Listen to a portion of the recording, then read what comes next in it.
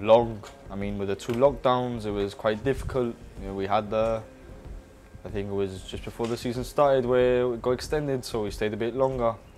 Did a pre-season on Zoom with as many players as we could get.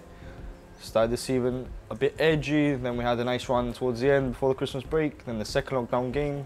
So it was another loss for us because we came back and we lost form, we lost the tempo, and then we finished the season on a high. I mean, we came up short in the semi-cup final, but then the last 3 games we got 2 wins and a draw, so we were happy with our performance.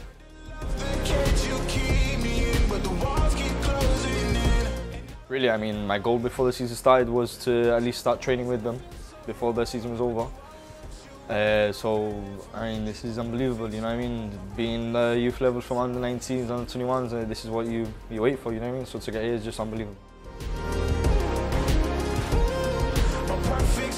It gives you a sort of insight of what you're coming up against, you know, like the facilities and how they just live for the football. Unfortunately, we're a bit set back in the sense that some of us work or we have school and that, but I mean, the determination and the pride that we all share is second to none, you know what I mean? We give it all.